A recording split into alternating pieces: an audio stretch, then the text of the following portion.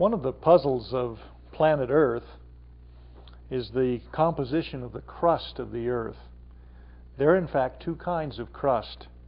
There's oceanic crust, which is underlying the oceans of the world, and there is continental crust. These kinds of rock, both are igneous in origin, that is, fire-formed rocks, and yet they differ in their composition, the kinds of minerals they're made of, and they differ in their density. And the puzzle is, why would we have rock sitting side by side, oceanic crust and continental crust, that are quite different in that way? They also differ in age. The basic underlying rock of the continents is much older than the rock of the oceanic crust, and yet they sit there side by side on the surface of the Earth. That's the puzzle. When we try to characterize the rocks of the continental crust, we describe them as being granitic in composition. Granite, this kind of rock here, is a granitic composition rock. On the other hand, the rocks of the oceanic crust are described as basalt. And this is an example of basalt. Lava rock. Lava, as most of us would probably recognize and describe it. These rocks are quite different in appearance. This characteristic of continental crust, this of oceanic crust. If you look at the granite, you'll see that it is very grainy. You can see black specks in it, biotite, and quartz, the white, but you see large grains in the rock. This one, the grains are somewhat larger than in this one, but the grains are there in both cases.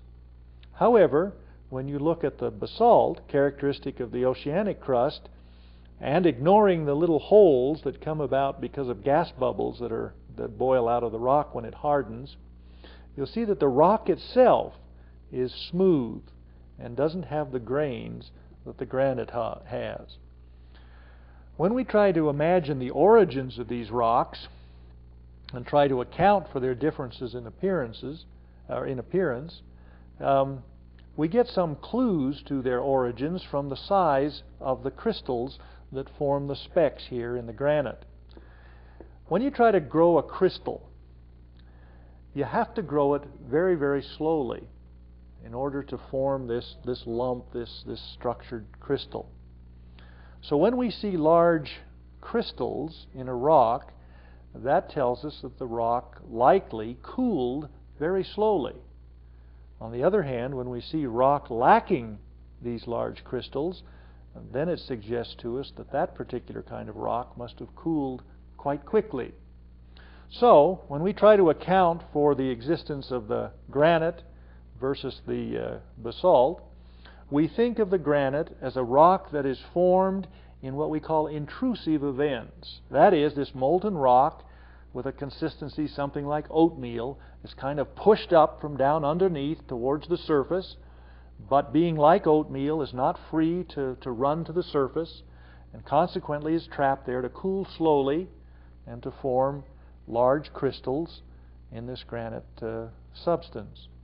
On the other hand, when we imagine the origins of the basalt, we think of a rock that was probably quite runny in consistency when it was melted and molten, and able then to come up through the fissures in the rock to the surface, and then to spread out on the surface and cool quickly.